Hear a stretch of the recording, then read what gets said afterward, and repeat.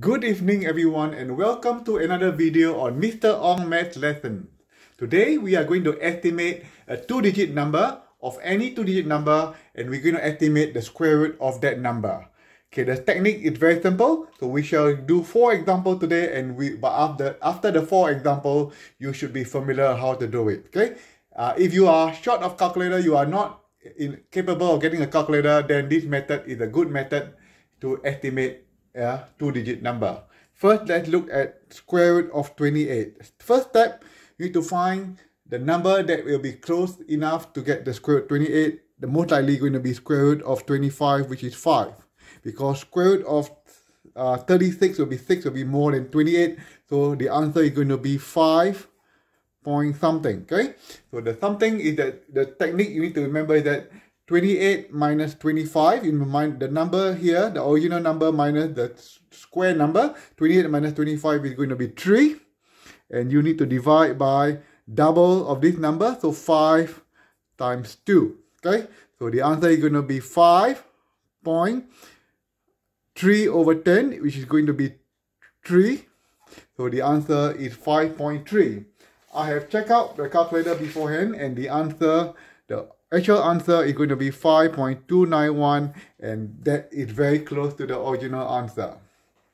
Now we look at the second example. Okay, square root of 45. So the first step, you need to find the perfect square that's closest to 45. The answer is going to be 6. 6 point something. Okay, so 7 will be 7 is 49, so 7 cannot play a part. So the closest was square root of 36. The next step you're going to find is the difference between the number and the original number 45 and the square number. So the difference is going to be 9, and you're going to double this number, 6 times 2. So it's going to be 6, and this will be 9 over 12, which is going to be 6 3/4, which is equivalent to 6.75. Okay, so I've checked the calculator. The answer was 6.708, which is a bit off, but it's still quite a good estimate. Okay, now we look at the third example. By the end of the fourth example, you should be very familiar with this technique. Okay, so 68, again, the closest you're going to get is going to be 64, which is 8. Okay, so the answer is going to be 8 point something. Okay, so what you need to do, you are going to find the difference. 68 minus 64 is going to be 4. Divide by double of this number, 8 times 2 is going to be 8. 4 out of 16 is going to be 8 1/4, and the answer is 8.25. And again, from the calculator, I've checked, the answer is 8.246, which is very close to 8.25. So we are getting there. Last but not least, we're going to find the square root of 90.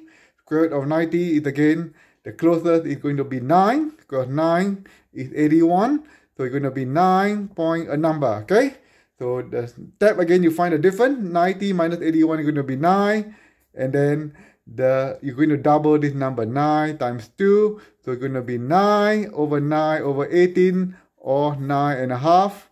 And the answer is 9.5.